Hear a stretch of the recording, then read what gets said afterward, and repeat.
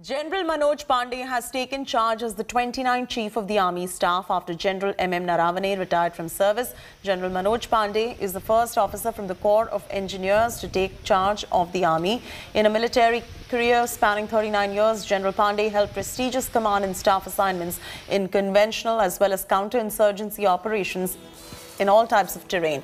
General Pandey has also served as Eastern Army Commander before taking over as the Army's Vice Chief. An alumni of National Defence Academy, he was commissioned in the Corps of Engineers in December 1982 after taking charge. General Pandey said that the Army, along with its sister services, will unitedly deal with national security challenges and conflict situations.